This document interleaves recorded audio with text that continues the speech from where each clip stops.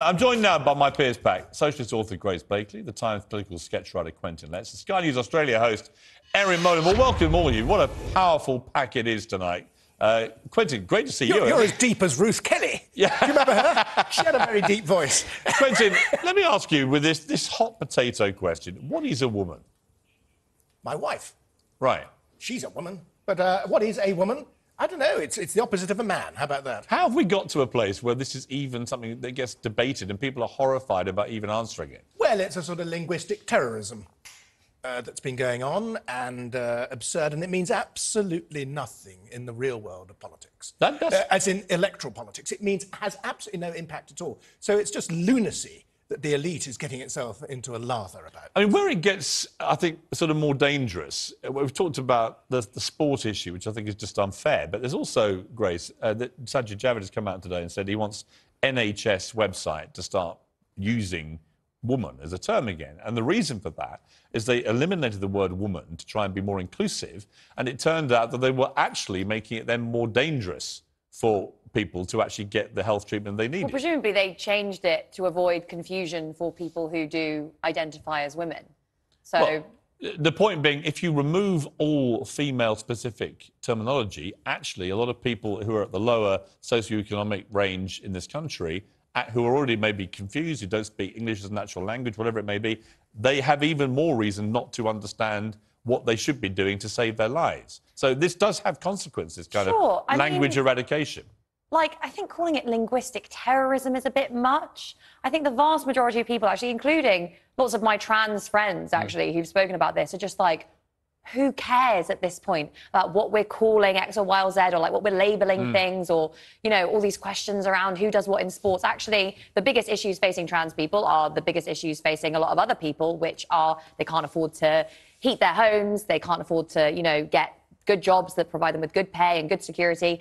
They also, you know, suffer with a number of other issues, like they're more likely to get attacked and abused and all that other stuff in the street. So probably focus on that rather than all of this stuff about... So when you get asked what is a woman, what's your answer?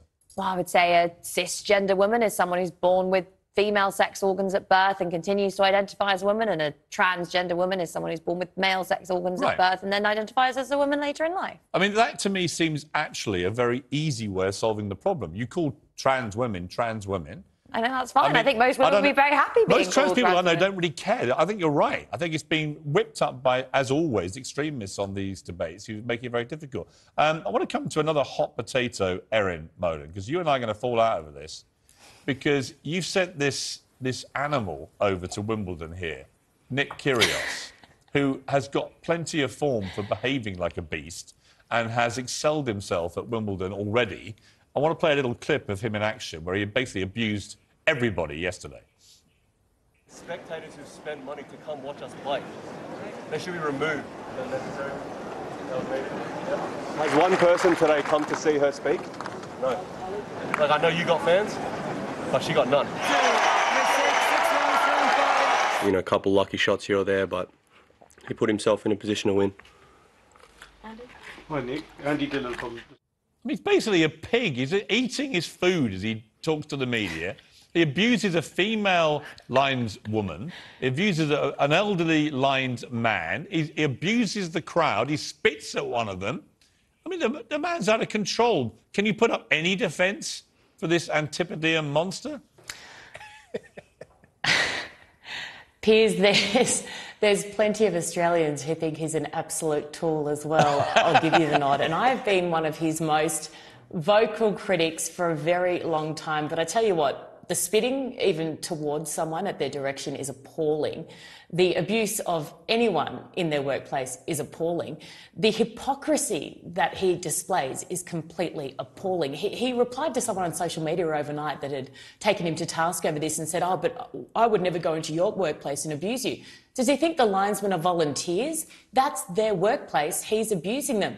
But what I will say is it gives you Brits something to complain about. And you love that. You love having someone from somewhere else to complain about and to get angry about. Well, you know and what he we does complain that. about? So You know, you look, guys actually secretly love this. Well, I do like a complaint, but I have to say, the thing about Wimbledon, it has this rarefied atmosphere. It's the elite of our society. People dress up, they're polite to each other, they eat strawberries, they drink Pimm's, they have a nice time. And then you get this guy coming along, wrecking it all for everybody.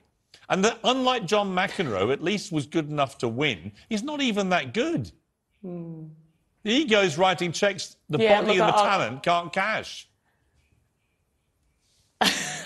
Look, you're right, and you kind of need to earn the right to be a complete flog on the court, don't you? You make a great point that if he was actually winning Grand Slams and winning titles, it might be slightly easier to stomach. But he's entertaining. You know, he won the doubles here in Australia with his mate, the special Ks they called them. It puts bums on seats and people watch. It's like a car crash. It's like you. Look at your ads. Love him or loathe him, you can't look away. And that's exactly what Nick Kyrgios is. Well, I'm afraid, despite your spirited defence... Sometimes I look and go, oh. Erin, despite your spirited defence, he is winning my douche of the day, or should I say deuce of the day, given he's at Wimbledon. There we are. He's Kyrgios, you're our douche of the day. We'll come back to you in a moment, Erin. I want to talk to the panel about something more serious now. The breakup of the United Kingdom, Grace. I'm very sad about what I feel is happening.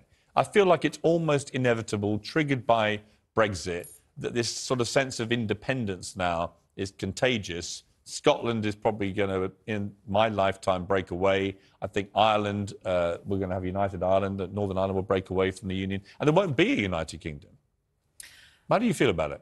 I feel that, you know, all of these questions are best settled by the people themselves. And I'm a great advocate of the democratic process. You know, I voted Remain, for example, but when it was clear that the country got behind Leave, I was then like, right, OK, well, we need to get behind that. We need to make sure that we deliver on that, because you can't rescind a vote like that if it's been, you know, subject to democratic approval. I think, you know, the same thing for the people of Scotland. If that is what they really want, if they continue to really push for independence, and if Nicola Sturgeon does get that referendum, which she could do at the next election, if it is, as looks likely, not a Conservative government, and, you know, Labour has to go into a coalition with the SNP.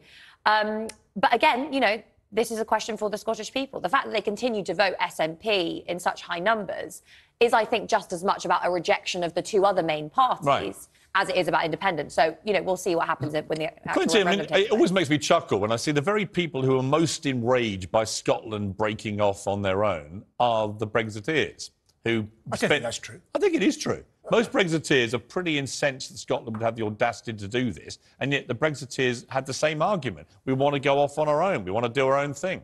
I don't think that's true at all. I think you're drifting a bit there, because my suspicion, I've no proof for this, but my suspicion is that a lot of English people would think if the Scots want to become independent, well, let them go, because the economics of the matter mean that the English and the Welsh and Northern Irish should be better off without the Scots. And I think that's the brutal sort of reality of what a lot of the English now would say. I think that Grace makes a very good point about democracy. If the Scots want to go, they should be allowed to go. And the worst thing possible would be to somehow sort of kettle drum them into a UK that they didn't want to be part of. But I'm not convinced that the givens are all there, and I suspect that the Scots might decide, the Scottish voters might decide, as they did last time, to They might. stay. They might. I've got a bad feeling that they won't. Why do you say bad feeling, though? Because I like the idea of a United Kingdom. I like the idea of us being part of Europe, personally. But I mean, this. I've seen no benefit so far, notwithstanding we've been hit by other events. I have not seen a single benefit of Brexit so far. In fact, I've seen the complete opposite. Oh, well, that's complete nonsense, because there is automatically the democratic accountability benefit.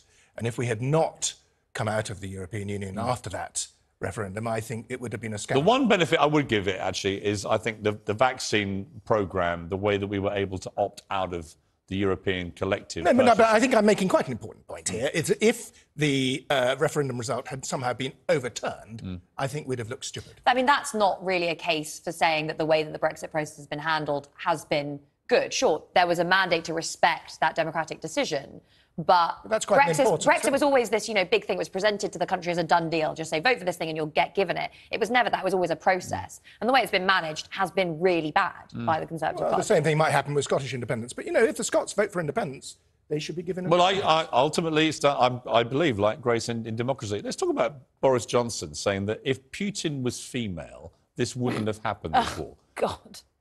I just despair. It's like when, I think it was Ariana Huffington, after the financial crisis, said, if it had been Lehman Sisters, this never would have happened. Honestly, I just find the kind of, the liberal feminism, and I use liberal in the British sense of the term, not in the American sense of the term, where there's no attempt to kind of look at power relations, no attempt to look at politics and economics and the systems that underpin all our lives. It's just like, women are over here and men are over here. And often, actually, it is very dichotomized as well. You're like, yeah, women are great because they're nice and sweet and caring and they look after kids, and men are in the boardroom and they're violent and competitive. It's all...